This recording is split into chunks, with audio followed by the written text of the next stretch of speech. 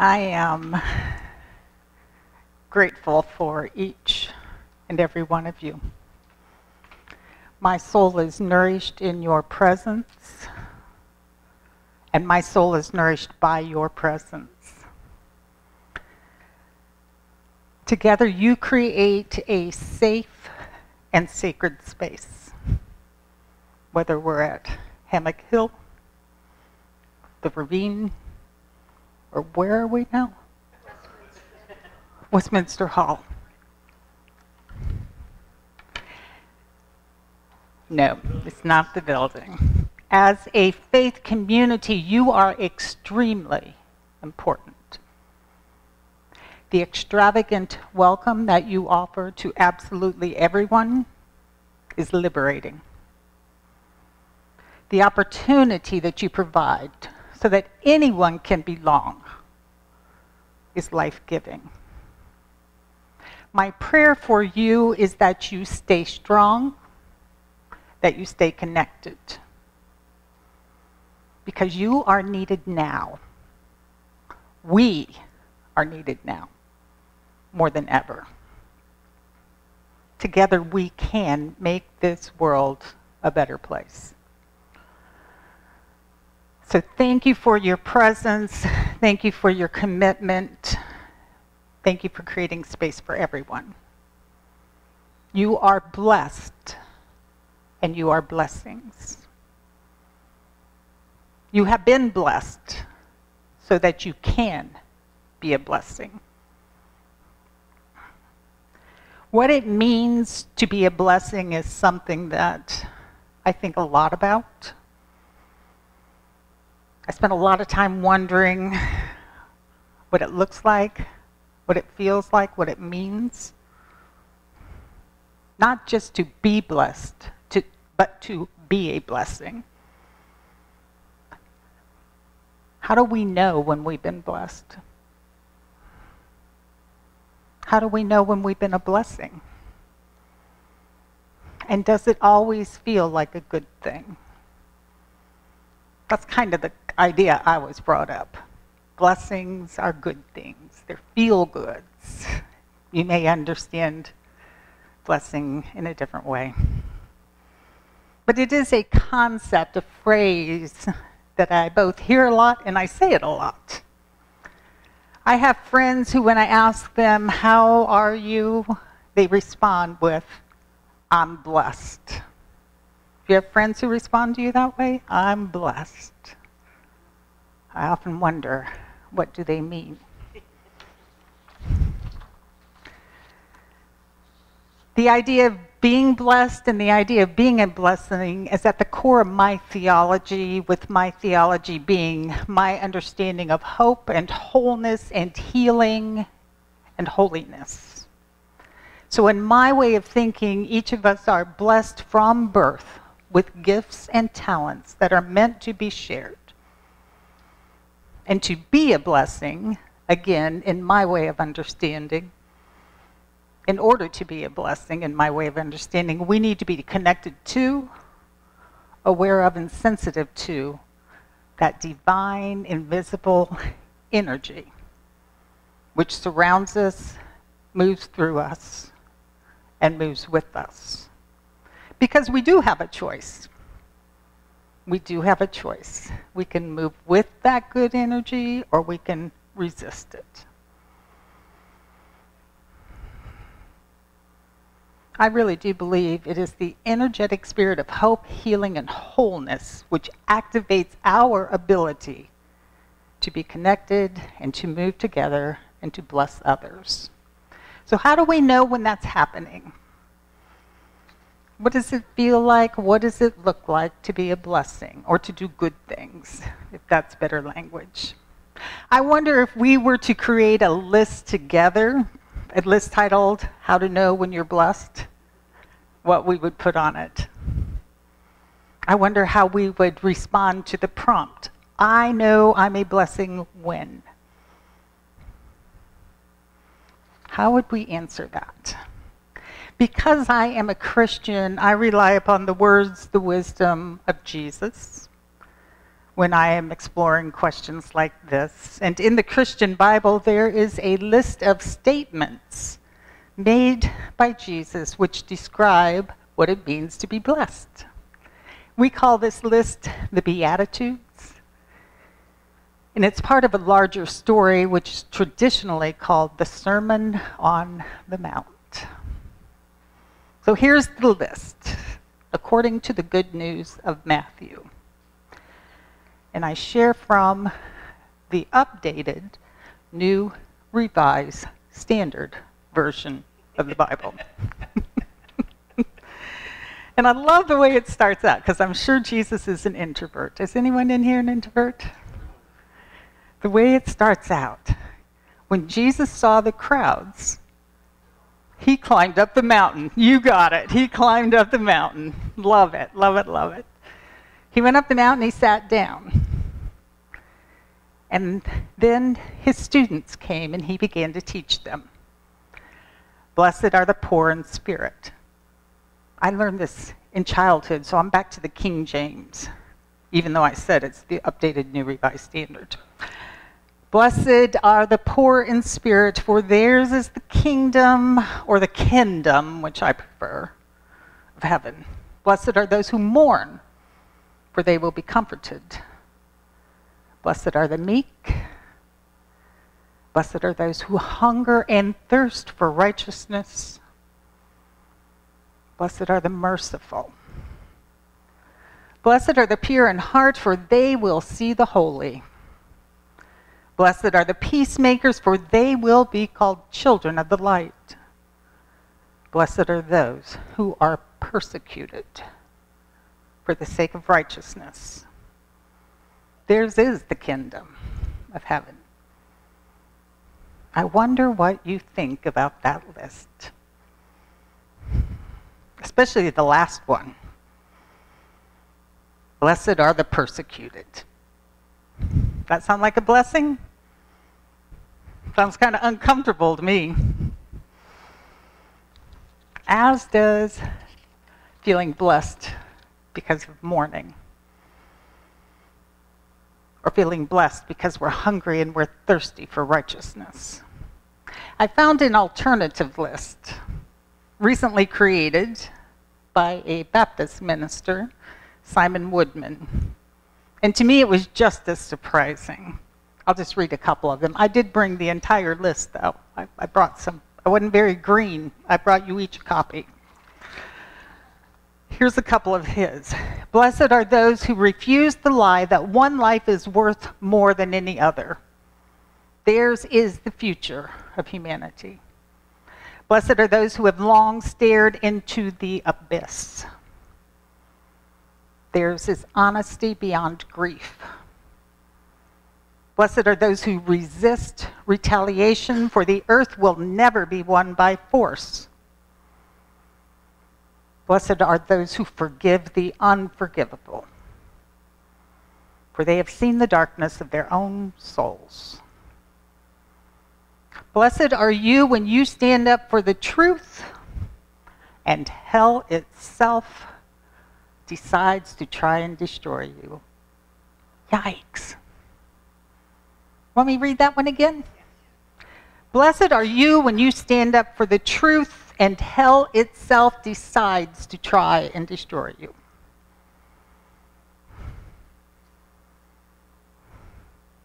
When we stand for the truth, we are actively being a blessing. Do you agree? Is it possible that we know when we are being a blessing because hell itself is rising up and trying to destroy us? Is that a possibility? Is that part of the heavenly, holy, healing design, do you think? That's some pretty countercultural thinking from the way I understand the world. Say that again? You got it. John Lewis. Yep. That's exactly right, Jim. The wisdom and the willingness to be countercultural will land you in good trouble. That seems to be the theme which holds both our capacity to be blessed, our blessedness, and our ability to be a blessing together. Blessed are the countercultural because they will be extremely uncomfortable. I wrote that one. And the Jesus that I know and follow, because that's a question we ask a lot in my church, which Jesus? Which Jesus are you following? The one I follow is and was always countercultural. He was always pushing back against the status quo. He was always pushing back against the higher ups by advocating for the ones below. And you know what? It always got him in trouble. That's why, in my opinion, it is so important for us to be able to notice, recognize, and name what is cultural, what is countercultural, what is tradition, what is untraditional, what is harmful and habitual, and what is new and different and life-giving. That brings me right back here to you. The All Souls Faith Community with your clearly and carefully articulated countercultural mission, vision, and value statement, which I read on your website. That doesn't move slow, Jim.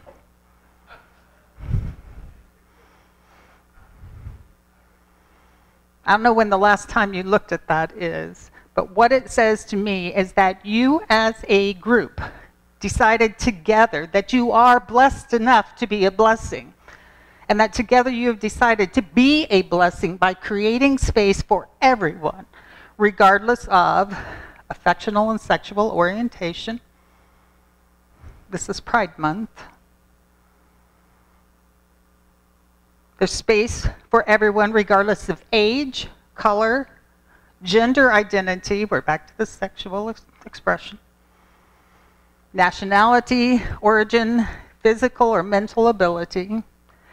There's space for everyone here, regardless of race, sex, or religious belief.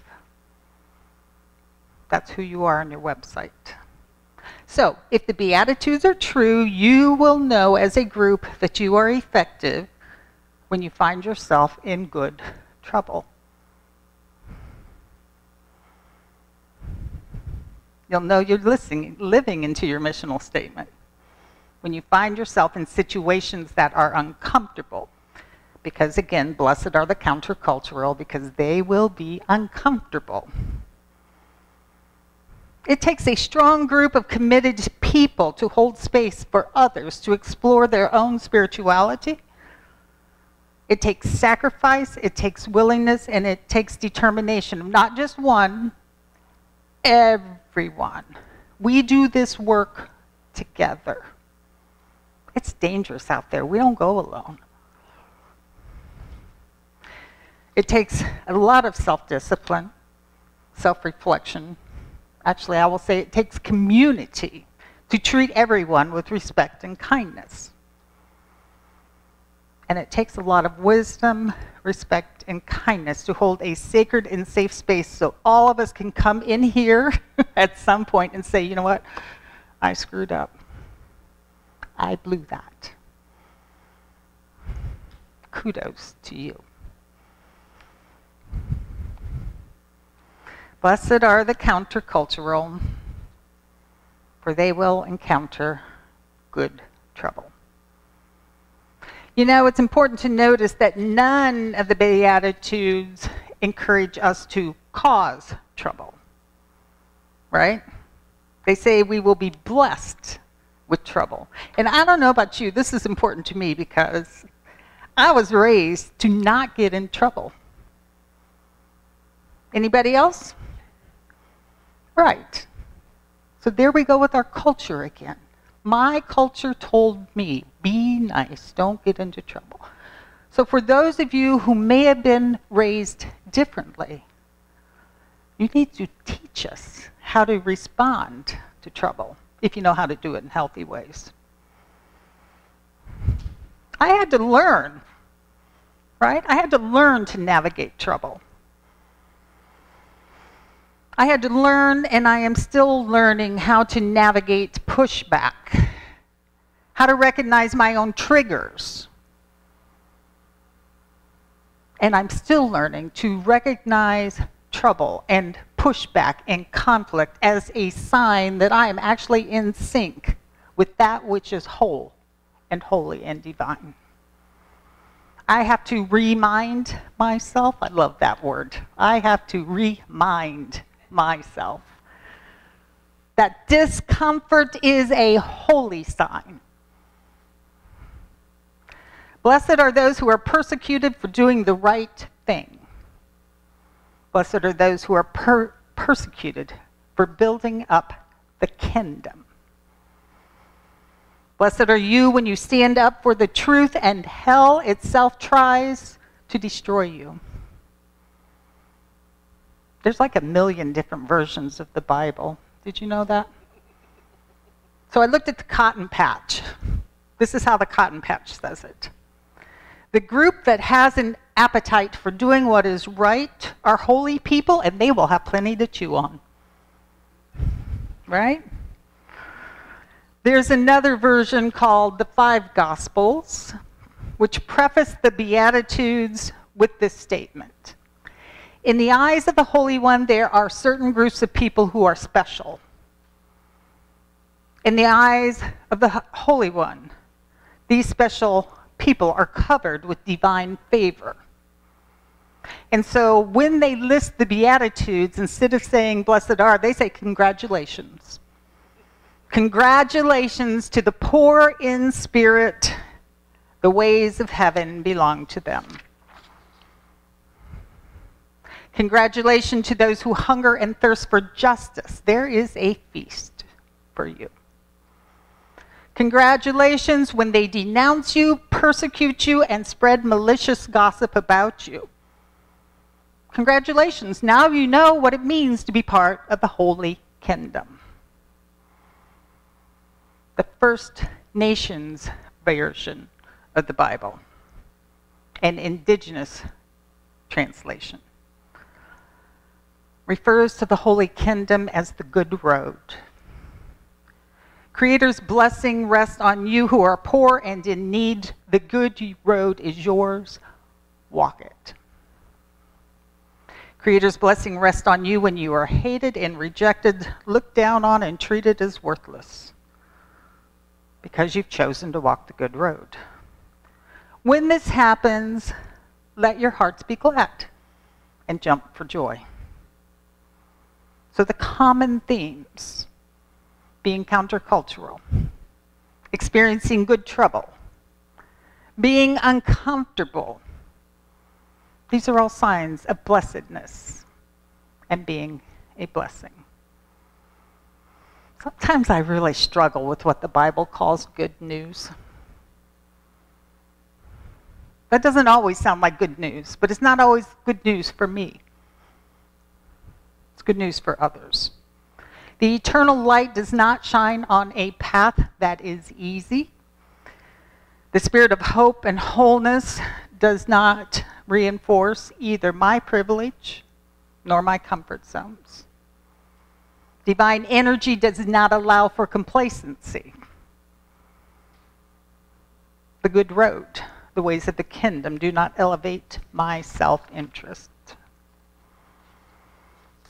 I struggle with what the Bible calls good news. What I never struggle with is my respect, gratitude, and hope for you, this congregation, for what you do, who you stand with, and who you stand for. So I'm going to close with a blessing, which you may or may not want to receive. It's okay, you can plug your ears if you don't want to hear this.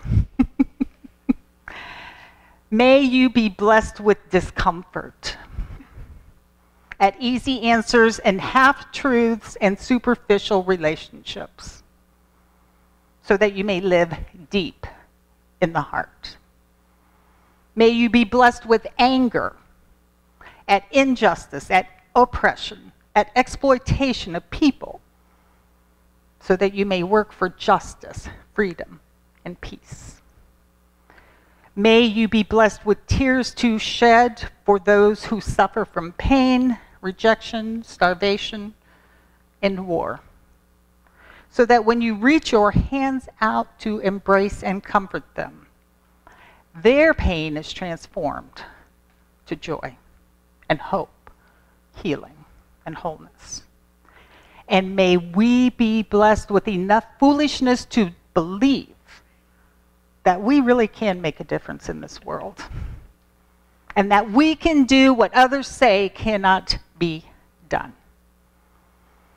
And the holy ones respond by saying, Amen, which means, may it be so. And the holy ones respond with Ashe, which means, it will definitely be so.